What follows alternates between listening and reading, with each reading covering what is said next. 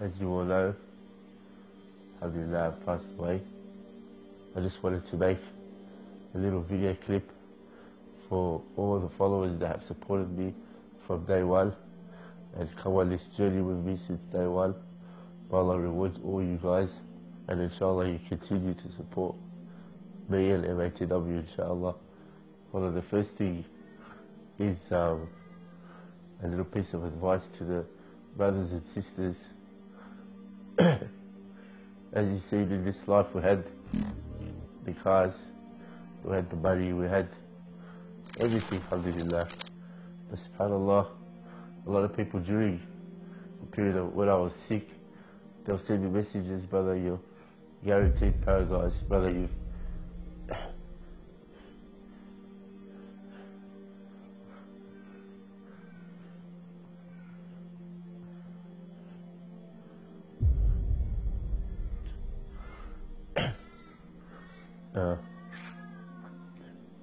brother, you've done so much for the community, for the ummah, but subhanallah, this, it's not worth just a simple blessing that Allah subhanahu wa ta'ala has given us, like waking up in the morning and being able to walk to the bathroom by yourself. So these things slowly got stripped away from me during the last of my life, alhamdulillah. Wallahi, some of us don't get that chance from Allah subhanahu wa ta'ala to know when we're going to pass away.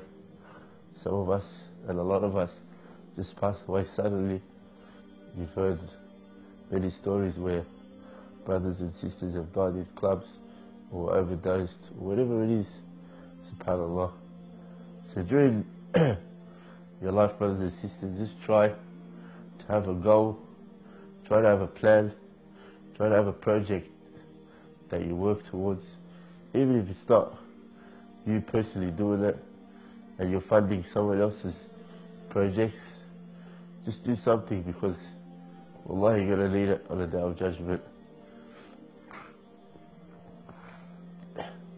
And for the brothers and sisters that are chasing this life, one of my advice to you guys is, this life is becoming, before we used to say 5 years ago, 10 years ago, certain things were happening. Now it's every month things are changing. So wallah, we're following our desires more than we're following Islam these days. We're just going to be careful, because wallah, it's not a joke anymore. Our kids are getting affected, everyone's getting affected. Wallahi, sometimes I used to just sit on my bed and cry, because I just wanted that support from people, and then subhanAllah, Allah subhanahu wa ta'ala brings you people that you've never thought they'll be a part of your life, or friends, or you didn't even know they existed. When I used to travel, I used to meet certain people. A lot of them actually went out of their way to come all the way from Dubai or the UK or wherever it was to come to actually visit me when I was sick or in hospital. Or that's love for the sake of Allah subhanahu wa ta'ala.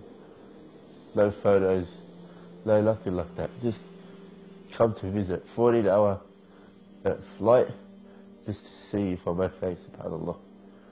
So for the people that are out there that are sick or worried or stressed, so when I say to you people, don't worry, Allah subhanahu wa ta'ala will send you people that you never expected if you really need someone. You just have to have trust and tawakkul in Allah subhanahu wa ta'ala.